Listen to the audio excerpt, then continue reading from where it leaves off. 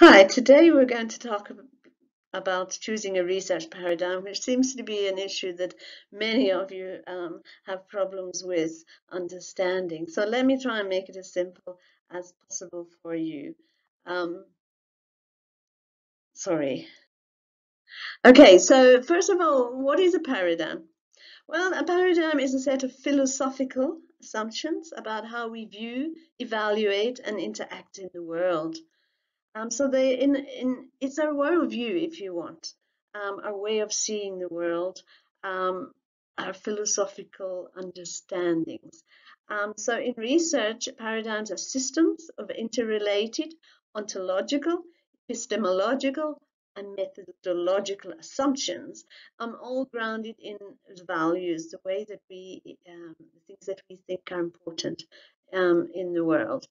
Um, it influences what topics interest us, what questions we ask, and how we investigate them, etc. So a paradigm is not something that you change, I don't think. And that's why I have a problem with a kind of mixed methods approach, because and what I believe doesn't change from day to day. And how my values don't change from day to day. They're kind of innate in me. They're a product of my experiences, my history, my social background, and so on. So rather, it's important that you get to know what you think about um, different the way the world works and how relationships and so on before you actually embark on your research, because that will determine what kind of topics you want to choose. So we need to know our assumptions, and particularly if you're moving from an interpretive or objective qualitative or a positivist one paradigm onto a more action-oriented paradigm, participatory paradigm, you really have to know that. And otherwise, you will keep reverting back to default, as many of you do in your research proposals. So what are these ontologies that I'm talking about, these ologies that make up a paradigm? It's quite simple, really. Epistemological assumptions concern knowledge, how we believe knowledge is created, what knowledge we think is valid, and what knowledge we can think is valuable. All right. Ontology is about our relationships with others and our being in the world. It's about our ways of being. How do I exist in this world, and how do I exist with other people and other social structures and so on? The methodological assumptions are probably the easiest to understand. That will then determine, based on my epistemological assumptions and my ontological assumptions, I will then choose a methodology that suits that suits those assumptions. And then all grounded in values, okay, which we profess to embody as researchers. Um, so let's just look at the difference between a traditional view of how knowledge is created, epistemological assumptions, okay? And then how a more participatory form of research views knowledge generation and so on. So on the one hand, we have the traditional view, and then on the other extreme, we have the dialectical epistemology. It just means that knowledge is created in dialogue with others. So the traditional view sees people as passive receivers of knowledge, like the old view of teaching, where teacher-centered learning, where learners were just seen as empty vessels. Think of Freire and so on. They're passive receivers of knowledge. And that knowledge is produced by experts, i.e. us, people with PhDs or studying towards masters and so on. And it must be based on scientific facts, um, not on our feelings or experiences or values. And it is only valid if it is written down and represented in text, in a thesis or in an article and so on in a book. And there are universal standards for ensuring the truth and the validity of that knowledge. And that is why you cannot deviate from them when you're doing positivist research. You have to do the hypothesis and null hypothesis, various steps you have to go through, and you cannot move from that. Okay, and only knowledge created in that way is valid and valuable. All right, and therefore that implies that scientists, social scientists, um, we will decide for others what knowledge they should draw on. We will give them the knowledge that they must act on. Okay. So you can see where the power lies. The power lies in the academy and scientific knowledge. Whereas a dialectical epistemology sees people as active seekers of their own knowledge, and that they negotiate meaning through dialogue with each other. So they are creators of knowledge, and everybody is capable of producing useful and relevant knowledge, no matter if they have no educational qualifications. They come with valid experience.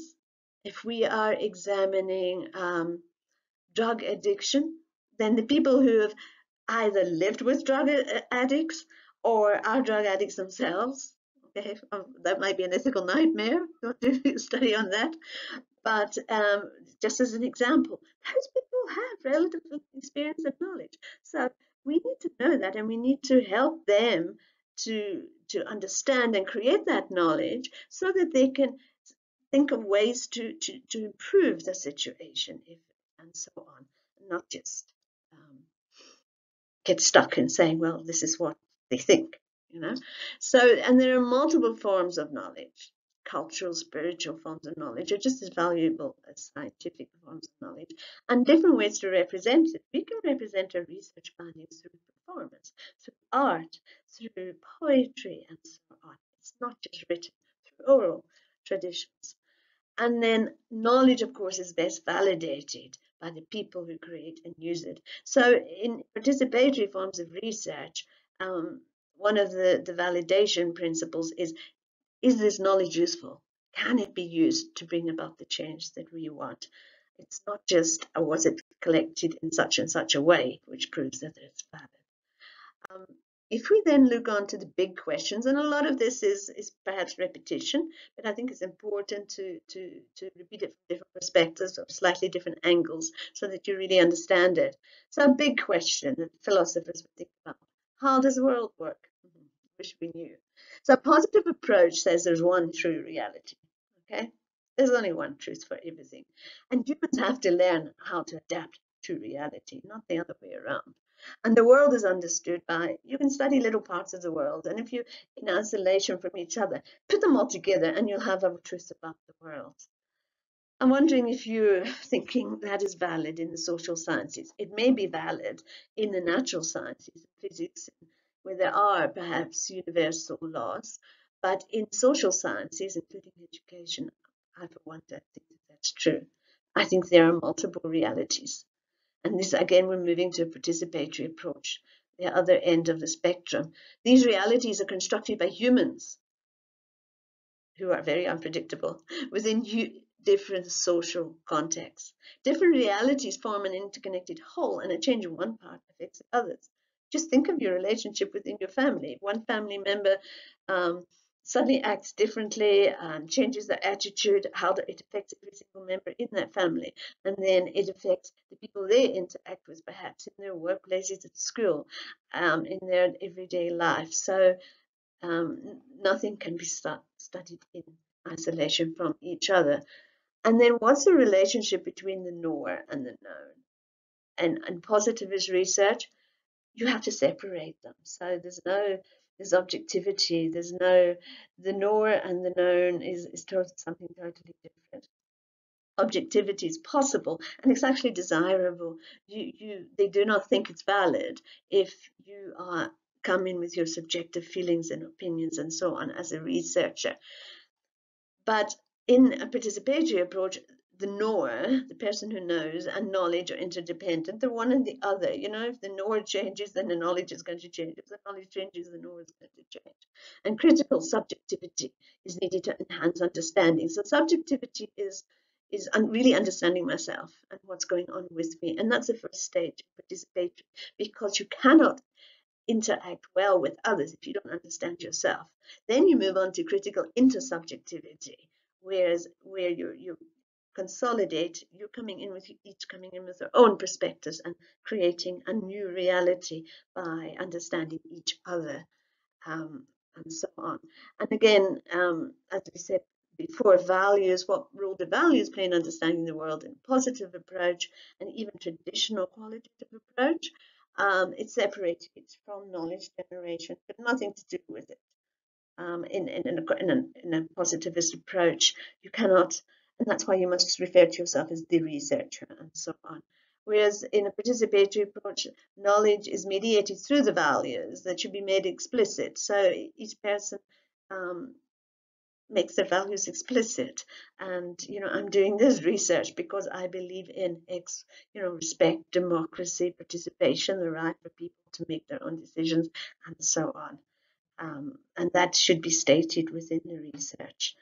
And then just to round it off, let's look again at the difference between the positive, interpretive, critical, and then the next slide will be participatory theoretical paradigms. So bear with me for repetition. A positive approach for ontology, how we are in the world, a true reality exists, governed by cause-effect laws, discoverable and generalizable, and people react in predictable ways. We know in social sciences that's not true. In interpretive, reality is subjective, determined by those involved in various social systems as they interact with each other, and the reactions depend on how they make meaning of their worlds. Okay. So as a researcher, you go and you collect data to try and understand how others understand their world.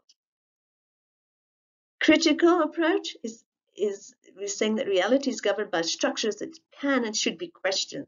We should critique the status quo. We shouldn't just accept things at face value. Through intentional critical reflection. And people are agents of their own change. They're able to change the world. And so a lot of research, as we'll say, action research has a critical paradigm. And yes, I think it does. But I think it goes further, as we will see, towards a participatory or transformative paradigm. It doesn't just stop at critiquing things, it moves people to action. If we're looking at knowledge, again, under positivism, you should know by now that positivists think that knowledge can be created and described using hypothesis and null hypothesis. It can be proved, things can be proven to be true or wrong, and you can use that knowledge to predict how people are going to be and act in the world. Interpretivist, we say that knowledge is socially constructed and it's dynamic and changing according to how people social their situations. It is fluid, meaning of the situation, sorry, it is fluid and it is accurate. Now, as an interpretive researcher, yes, you're trying hard to understand how people make sense of the world. But remember that you are taking that knowledge back to your office and interpreting it through a theoretical lens and adding your interpretation as a different layer of knowledge. So it's not co-constructed in the way that it is in participatory research. That is the difference, because you're actually taking that knowledge and you're deciding how, and you're interpreting what other people were meaning. A critical epistemology is knowledge constructed by questioning existing and critiquing. That's where it comes from. And it's about power relationships within social, economic, political structures. And the aim is to sort of make society and knowledge generation more equal. If you think of feminist paradigm, which is a critical paradigm, they're wanting to make women more equal with men, for instance, in society. So they're constantly critiquing aspects and structures of society that perhaps show that women do not have the power they deserve, and so on. Methodologically, a positivist paradigm, we know that it's strictly controlled designs that can be replicated, often in a laboratory, quantitative instruments used to measure. So people will measure your resilience or your sense of self-efficacy through a questionnaire, and that is the truth. Doesn't matter that maybe the day you were filling in that questionnaire, you were feeling sick, so you just ticked anything, you didn't really even read it. Okay, so they're saying that's not, because if you have enough questionnaires, you can draw means and medians and using statistics, come up with the truth. Okay, researchers value three. Research is totally controlled by the researcher. If you're an interpretivist, qualitative researcher, you're trying to understand the insider views, you value you you acknowledge your values, but you tend to bracket them. You've heard of bracketing, where you say, okay, I think this, this, and this, but I'm putting it aside when I'm interpreting the data. I'm not going to let my values influence how I interpret the data. I think that's very difficult to do because I'm a human person and my values and my beliefs are deeply ingrained in me. So I'm not sure if it's really possible to set them aside. Um, and so as the researcher is a co-creator of meaning, but as I said a minute ago, you're actually not co-creating. So maybe I should change that.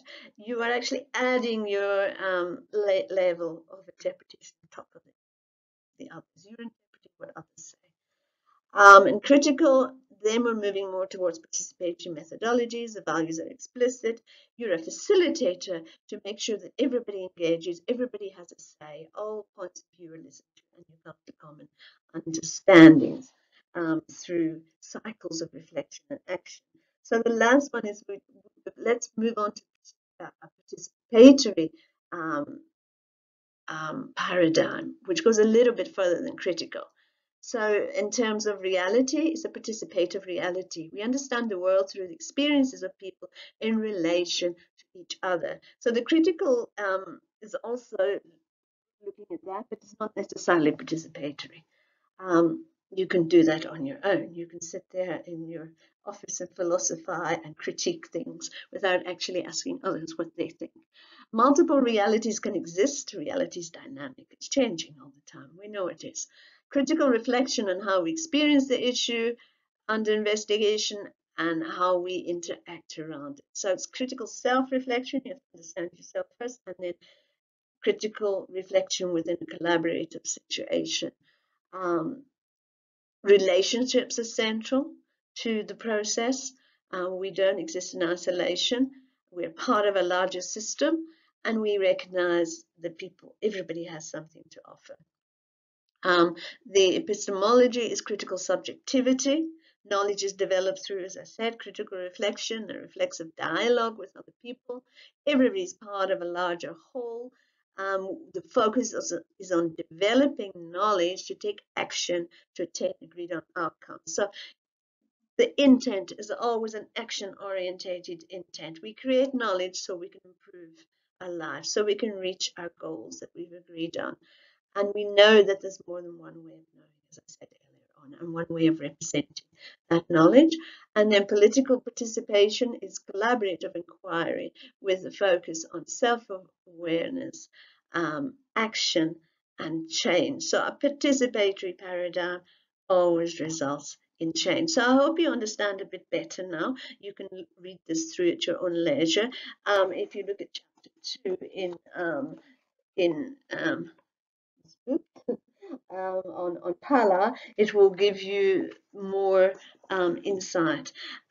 One word of warning: if you're doing participatory or action research designs, don't go to people like Creswell and Cohen and Morrison and all the rest to find out about action research, because they are not action research experts. They're just generalist researchers, and while what they say is kind of general, I think you need to consult specific people who are actually dealing with those kind of questions, like Kemers, Zuber Skerrit, myself, Leslie Wood, and so on. So I hope that's given you a better view of what is a paradigm and which one should we use.